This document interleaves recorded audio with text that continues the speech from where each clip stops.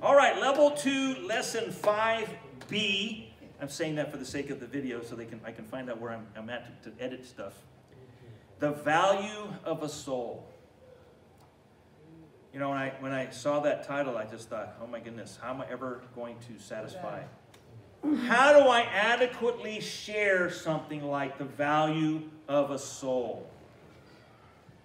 Mark 8:36 says, "For what will it profit a man if he gains the whole world?" What if you get a Tesla, Pastor Bob? An 8-room, 22-bathroom house, right? Isn't that what some of those big houses are? They seem to have like twice as many bathrooms as they do houses. Isn't it? I'm trying to figure that out sometimes. Man must live there. Man, yeah, mess this one up, move to the next one, right?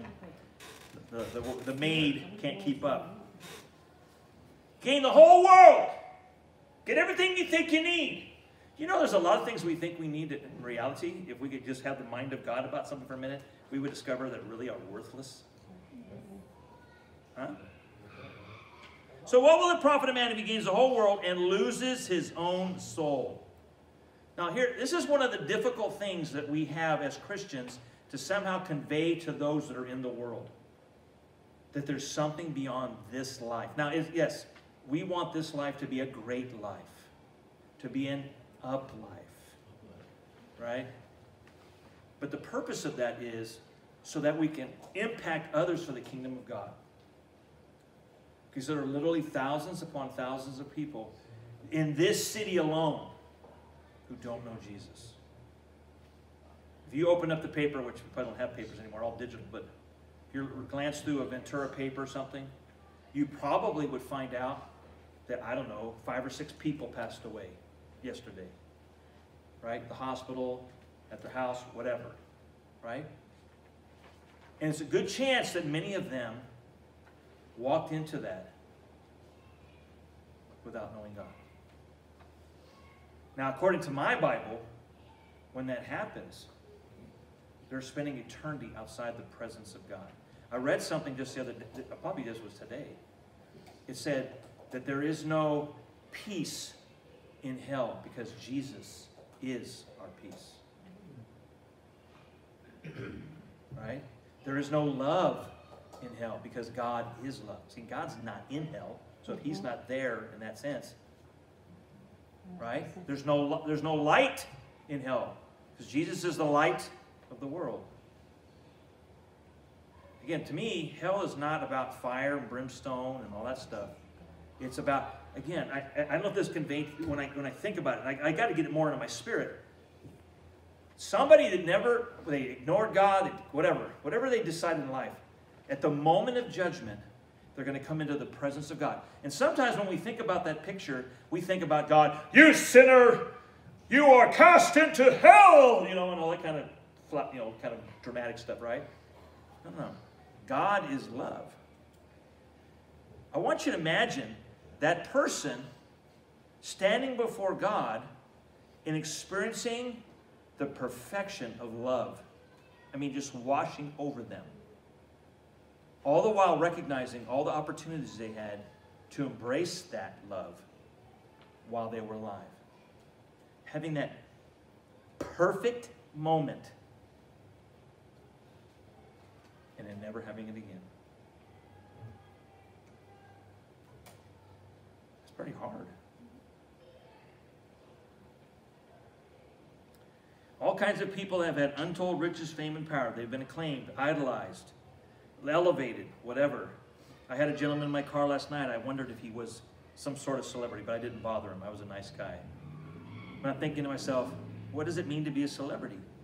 Because when they pass away, right? Some of you heard about Shirley of Laverne and Shirley. Some of you guys are so young, you don't even know what that is. Laverne and Shirley. Shirley passed away this week. Cindy Williams. I read some of the stuff she was talking about God because she said she was a spiritual person, but some of it was just like, I don't know what you're saying exactly. And I hope she knew the Lord. I'm not trying to judge her. The only one that knows is her and God, right? Because when they die, all of the acclaim, all of the possessions, none of it matters. Like Job said, I came into this world with nothing, I will leave with nothing. We depart this earthly life and face an eternal destination. Worldly life and its pleasures. This life, where we're at right now, is fleeting, right? It's just a snap of the finger in comparison to eternity.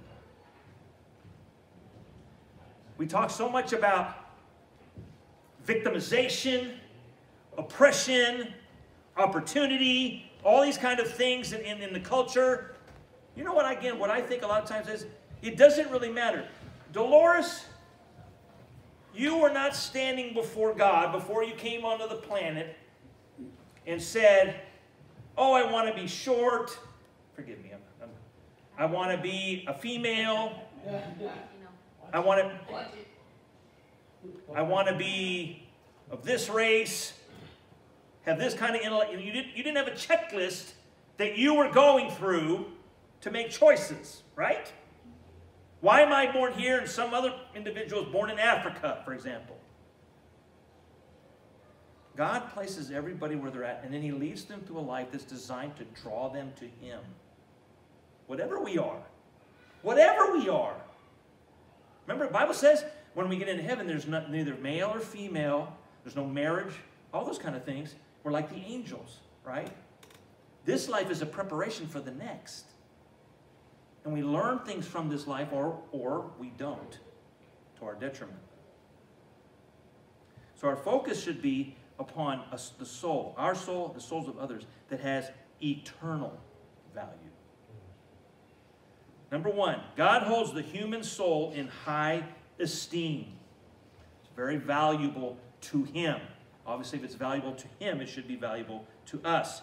Every soul has its origin, not Oregon, origin, but however you need to spell it, in God. God recognizes the soul from the time of its conception, Psalm 139, an often quoted verse. I'm not going to go into it at the moment, but just, you knew me in the womb. We're made in the image of God, Genesis 2:7. And God is seeking to reconcile humanity to Himself.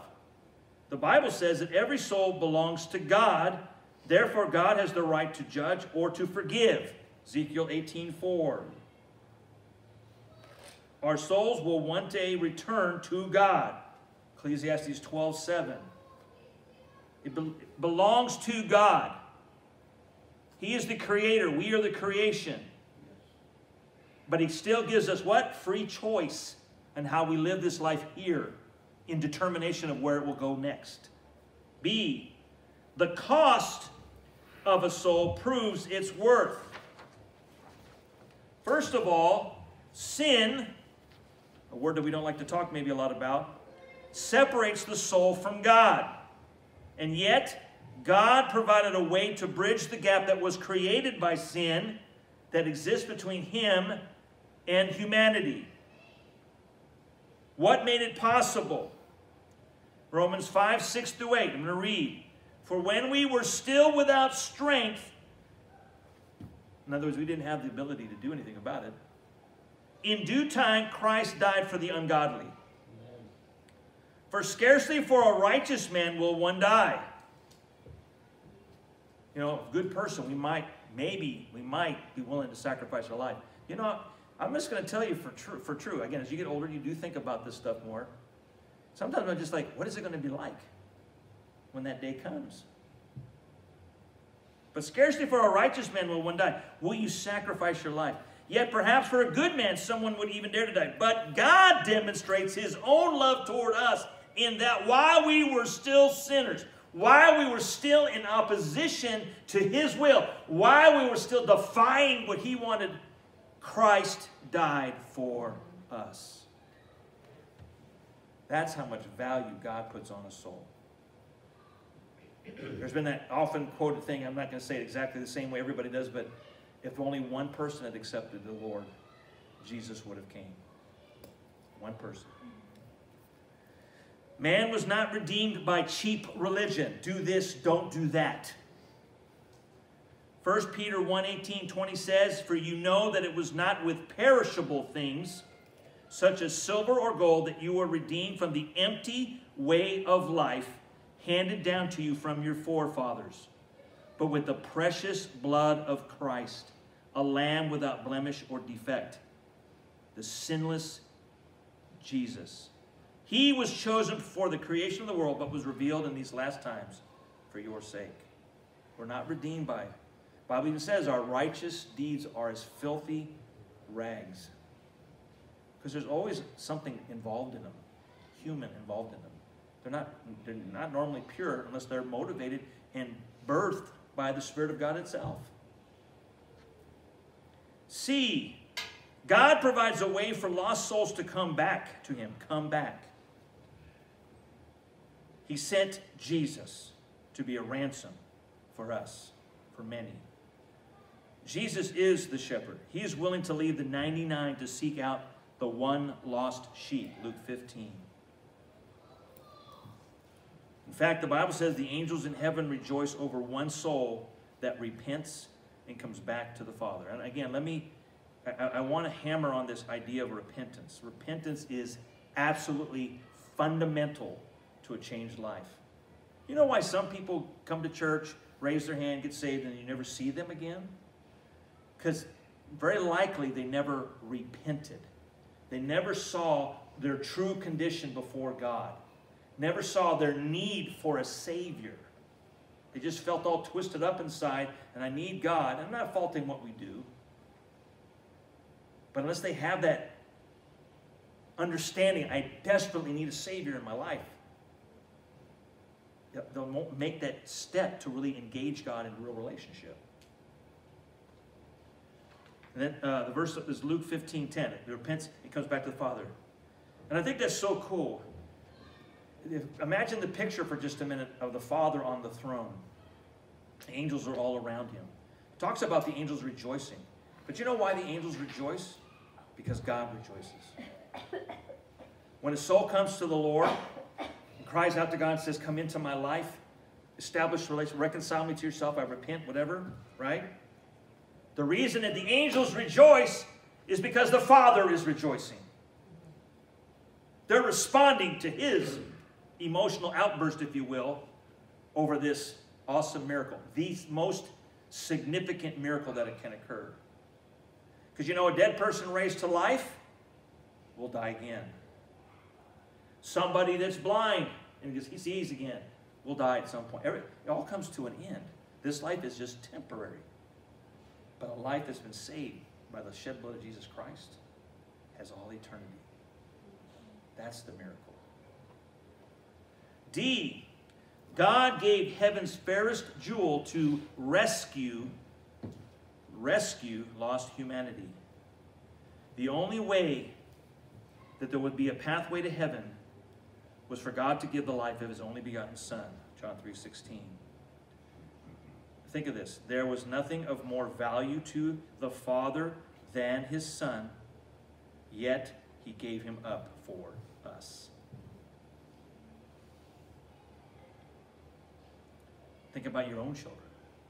How valuable they are to you. Would you be willing to give them up? It seems incomprehensible to even think about it. And yet God did. This proves our worth to God. 1 John 4:9 says, this is how God showed his love among us. He sent his one and only Son into the world that we might live through him. 2, Satan tries to snare every soul. Snare. A, Satan does not like to see people loving and serving God. Loving and serving.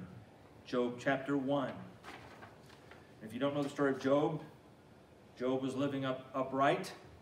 Satan comes before God. God brags about Job. And Satan says, oh, of course you're blessing him. Well, of course, if you're living in right relationship with God, God's blessing you. Satan can't stand to see anyone in right relationship with God. He does not want people to know, to love, to serve God. His intention is to lead them away from God so that they will be condemned to an eternity in hell. If souls were not valuable, he would not involve himself in our affairs. He wouldn't care.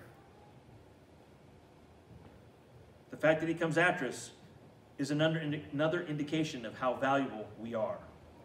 B, no one is safe from the devil's attack. He will try to get everyone he can. Right? Luke 22 says that Peter was even a target of enemies. He said, Satan has desired to get you, Peter.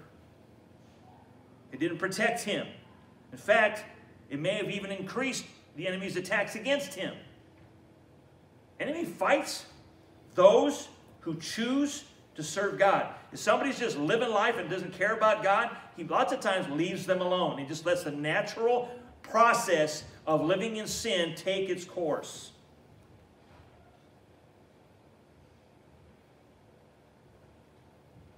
The enemy is a devourer. He seeks to destroy. 1 Peter 5:8.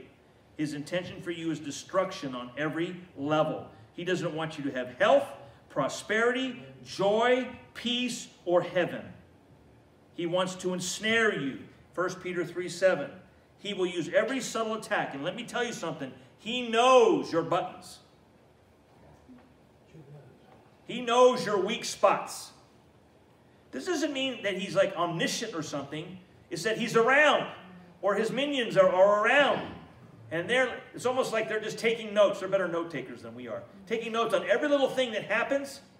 Every little time you respond to certain stimuli, they got it recorded. They know what will drag you down, what will make it harder on you. And they will use all of those tricks to cause you to give up. He'll whisper lies, bring discouragement, make you feel rejected. His attack is endless.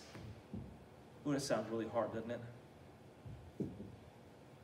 C, Satan wants the lost to remain blinded to the truth. He is a great deceiver. He lies to people. Again, I may not always get as many opportunities to share with people in Uber as I'd like, but there's a lot of times when I'm listening, you can't do anything but hear a conversation. They're just in the back seat, right? And all of the lies and back and forth that they tell each other.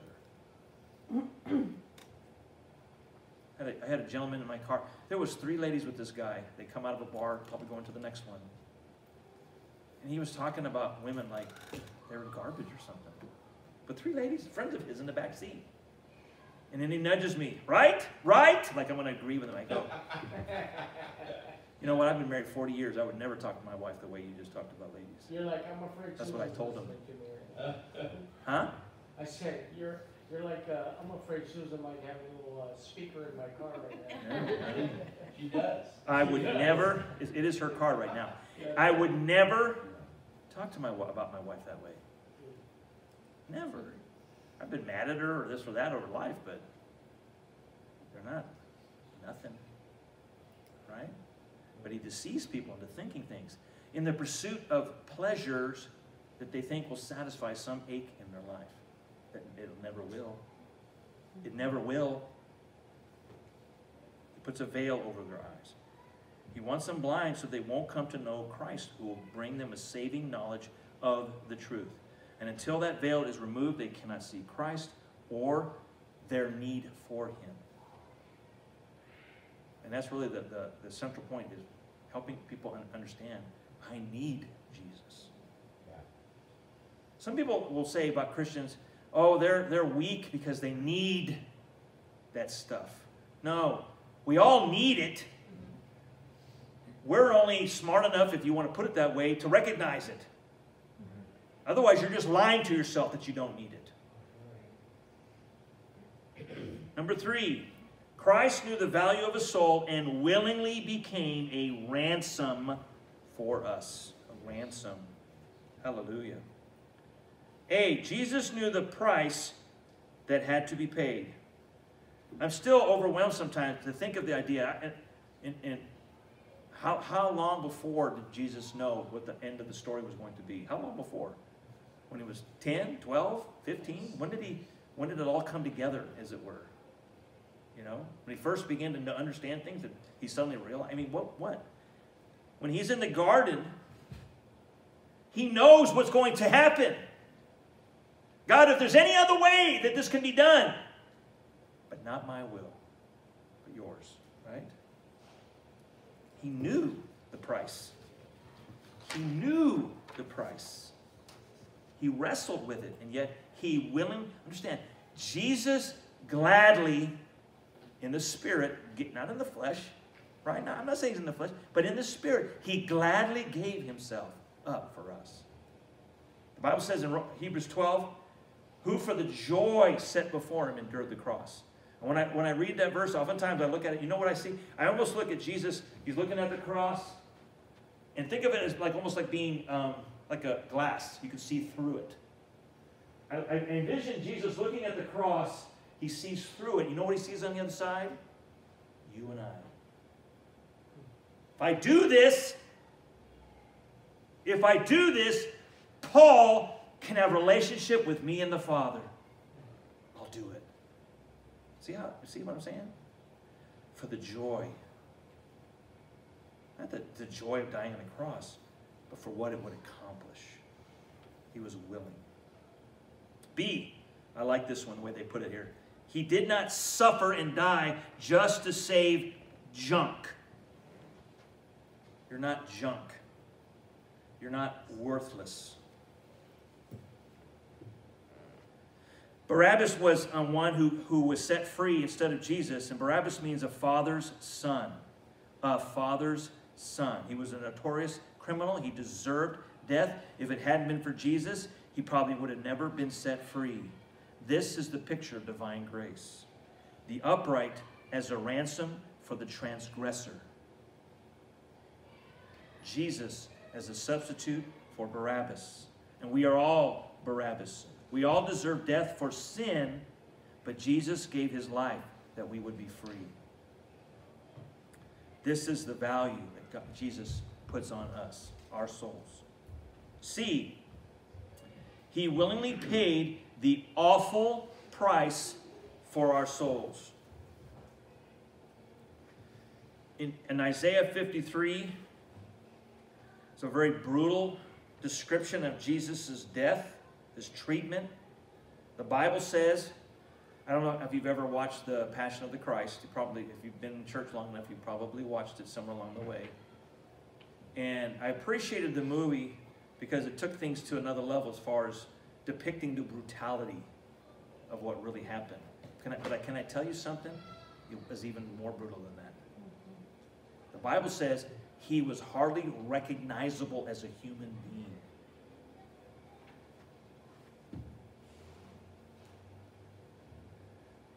He was despised for us, rejected for us, afflicted for us, pierced for us, crushed for us.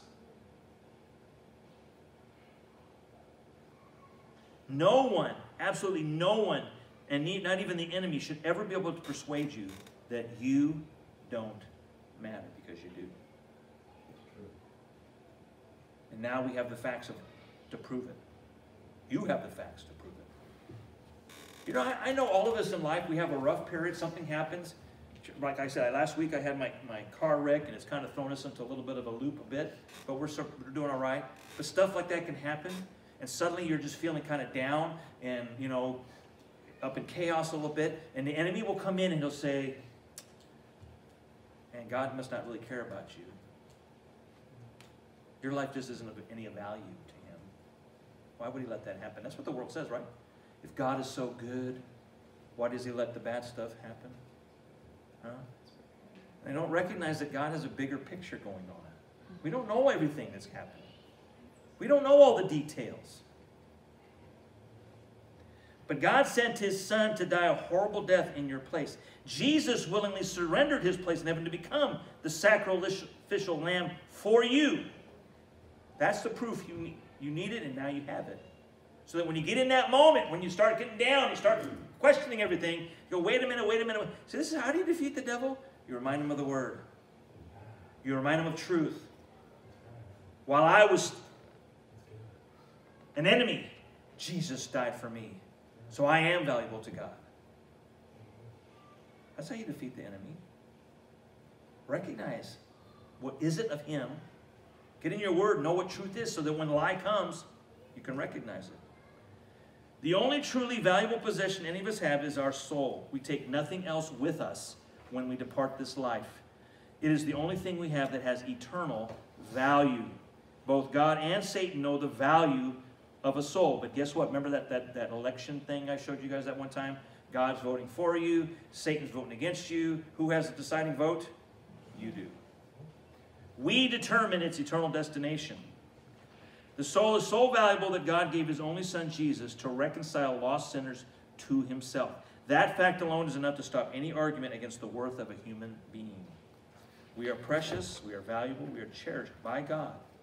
And he wants us to spend eternity in heaven with him. That's how much we mean to him. But not just us. That's how much every single person on the planet means to him. There's not one person.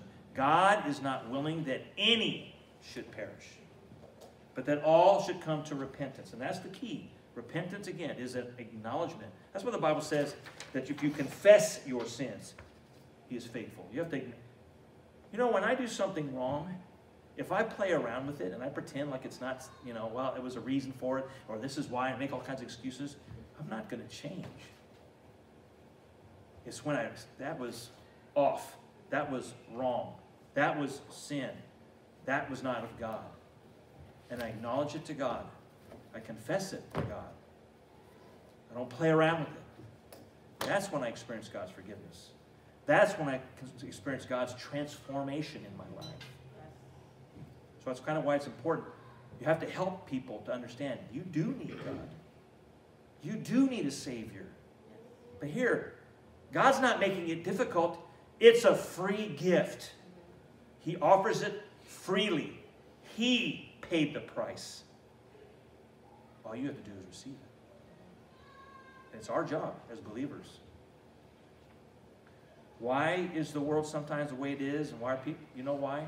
Let's just be real. Lots of times it's because the church, we're still not in the game like we're supposed to be. And I don't mean to put that as a heavy burden on you. I'm trying to say is, we got to figure it out. We got to figure out, how do I make an impact? How do I bridge the gap? How do we create relationships? Pastor Donnie was telling me that earlier. We create relationships, yes. Sometimes we don't have time to create relationships. Sometimes we say, God, help me to be that message that speaks to people. Help me to lead me in by the Spirit so that I know what to say to somebody, because you know that they're ready at that moment, and I would have a clue. But you know. Help me to figure it out, God, so I can start, right? This is not to put pressure. This is to challenge us to say, okay, God, this is what I'm called to. This is my purpose on this planet now as a believer, is to somehow, by whatever means possible. What did Paul say? I'm a Jew to the Jews. I'm a Greek to the Greeks. I'm a this, you know, he's whatever it needs to be to reach some. Not everybody's going to accept it. But we need to reach more than we're reaching, because some might listen. Amen? And they're valuable, as we've already learned.